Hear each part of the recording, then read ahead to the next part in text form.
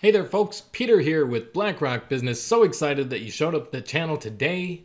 This is our channel all about QuickBooks Point of Sale and helping you, the store owner, make sure that you know how to use Point of Sale to the best of your ability and make your retail endeavor excellent year after year. So today in QuickBooks Point of Sale, we're going to talk about something that happens from time to time, and this would just be due to inflation and what have you.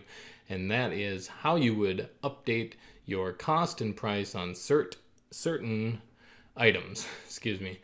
Before we jump into that, go ahead and click on the link down in the description below to get over to our QuickBooks Point of Sale Facebook group where you can join up and just ask questions about errors or workflows or training or request a video for this channel. We look forward to seeing you in the community for some great discussions. And if you're on YouTube, don't forget to hit subscribe today so you get all the latest, greatest QuickBooks Point of Sale videos coming at you all the time. All right, so updating your cost and price on items because from time to time your vendors will actually up their prices. Now the first thing I will mention is that when you are receiving your products into your store, if you put in a new cost on the receiving voucher, it will actually automatically update the cost or order cost in your item. So keep that in mind. You can do that on a case-by-case basis where obviously if you ordered something or did a purchase order for something and the cost was different than last time, well, it'll automatically get received on the receiving voucher with that new cost. That will update your cost on your item. But some people may get a new catalog from their vendor, or they might look at the website of their vendor and notice that prices from their vendor have gone up, or maybe they've gone down. That would be wonderful. And so they may just want to open up their item list, and whether they want to pare it down with filters to a certain vendor or just take a look at the products that they are interested in, you can come here on your item list and you can peruse all of the different columns. I have cost and regular price right next to each other. If you need to add or remove columns, you can right click. If you need to reorder your columns, you can drag them around. Or you can just highlight one item and hit show details, and you can take a look at your regular price here and your order cost up here. Now editing these is pretty simple. You're just going to hit the edit button in the upper right.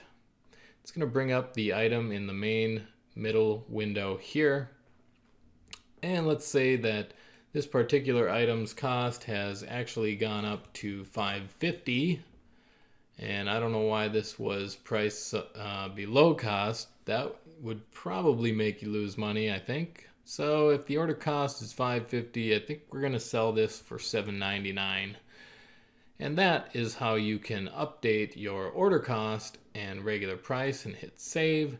Now, if you're doing this for a particular department or vendor, like I said, real quick, I'm going to go ahead and just do, wonder if I have some vendors in here. Let's see. I'm going to head on down to vendor. Where are you? Sorry, this is taking a moment. Oh, I know it's in here somewhere. There it is. Vendor name. I'm going to hit that. I'm going to do Bob's Flower Emporium. Hit OK. Hit apply. And now I will... Oh, apparently we haven't received anything from Bob's Flower Emporium. Let me change that real quick.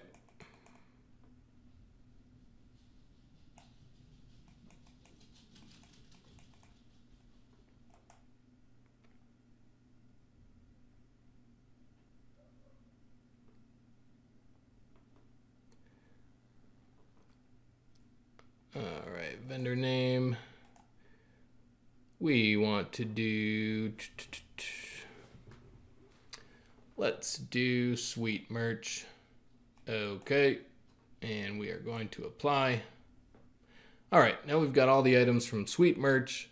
And if you'd like to, if you're going through the catalog from Sweet Merch or whoever your vendor is, you could actually just go ahead and double click on each one We're going to update this one to 250, and the price is going to head up then to $4.99, and you can double click on the next one, $7.30, and we're going to head up to $11.99. And so you see, you can just go ahead and keep double clicking on cost and price and update it very easily that way. So that is a quick way you can update cost and price. I'm going to head back to the home screen now. There's one more place where you can actually do a mass update of pricing. Unfortunately, you cannot mass update the cost there, and that would be under the inventory menu in Price Manager.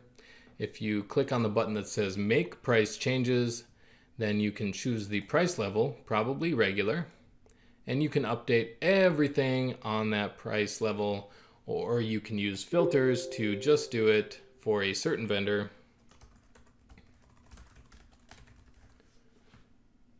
But you can do them all at one time. I don't think this is going to come and play too much, because usually what you do here is you do it by a certain percentage or adding a certain dollar amount. I don't think that's going to be the same across the board when you're looking at a new price update from your vendor. I just thought I'd mention that this is an area where you can do a price update, but if we're just talking about updating prices according to what our vendor is feeding us, that might not come so in handy. So the item list is going to be your main place when you update the cost and the price when your vendor makes changes. All right, my name is Peter with BlackRock Business. If you have any questions, leave them in a comment below. And if this video was useful for you, go ahead and smash that like button. You have yourself a good day now. Bye-bye.